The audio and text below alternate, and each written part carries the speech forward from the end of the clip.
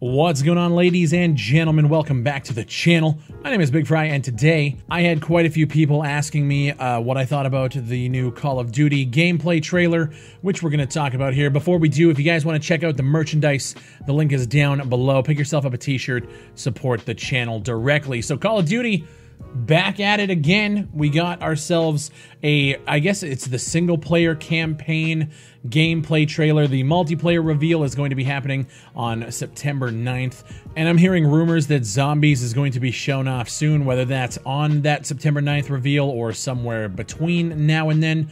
I'm not quite sure, but basically this game is the direct sequel to Call of Duty Black Ops, which, if you guys know me, you know that was my favorite single-player, story-driven Call of Duty of all time. That game was the pinnacle of good military video game writing. I loved, the numbers and Victor Reznov being just a figment of your imagination, that twist at the end. I absolutely love that shit.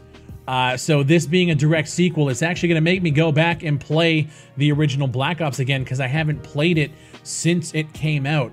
So I'm very excited, man. If you go to their website, it says, like, Black Ops Cold War will drop fans into the depths of the Cold War's volatile geopolitical battle of the early 1980s. It's funny, this is an FPS. It's known for its huge, over-the-top, grandiose single-player campaigns with huge set pieces and falling buildings and all these crazy events.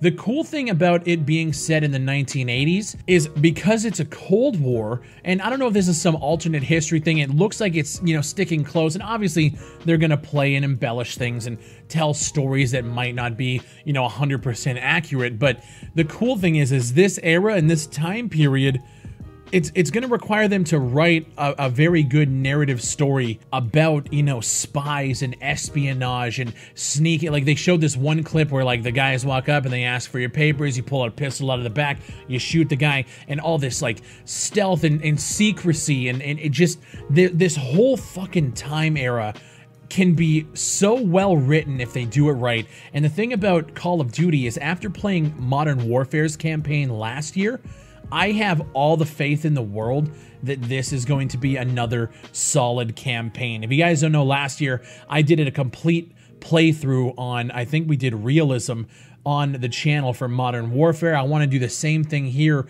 and I'm very excited dealing with, like, Soviet, the KGB, East Berlin, Vietnam. Starts off playing CCR. Like, this whole time period is incredible, and if they can put a really good narrative focus on the behind the scenes geopolitical battles that went on, and obviously some other stuff that's embellished, I think it could be a fucking incredible experience. We saw Ronald Reagan all in 3D glory. The game is looking pretty good. Now, the thing is this is the first time I think that, like, I'm looking at a new Call of Duty and not even thinking about the multiplayer. The multiplayer, like I said, is set for September 9th, and I don't even care.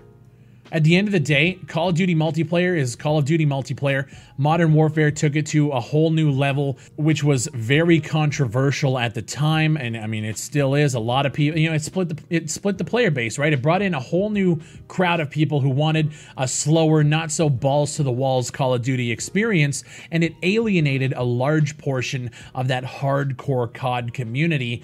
And this is Black Ops, right? Black Ops 2 is one of the, it's the best multiplayer Call of Duty. You ask people, they might say COD 4, but Black Ops is always in people's top 3. So the multiplayer in this needs to be on point. And I'm wondering if they're going to go the Modern Warfare route and kind of, do their own thing again and not appease that hardcore Call of Duty crowd, or I'm not sure what they're going to do.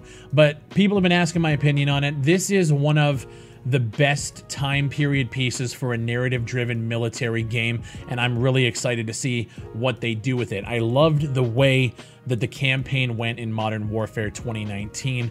I loved Black Ops 1, and this being a direct sequel, I'm so fucking excited, man.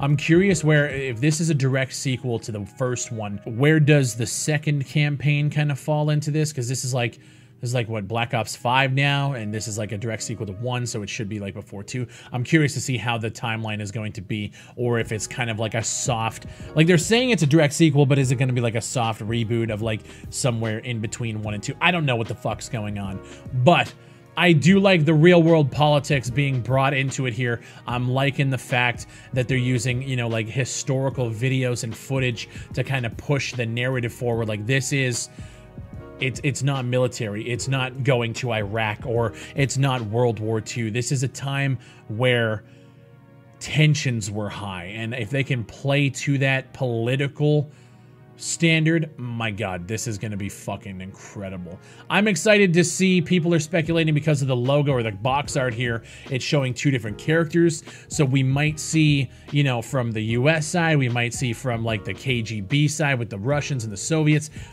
I don't know what to expect, but I'm very excited to see where this narrative goes, guys. Let me know what you guys think down below. I'm not going to take up much more of your time. Everyone was asking my opinion, so here it is. I'm excited for the single player. Don't really care about the multiplayer. I'll probably end up trying it, giving you guys my opinions in the future.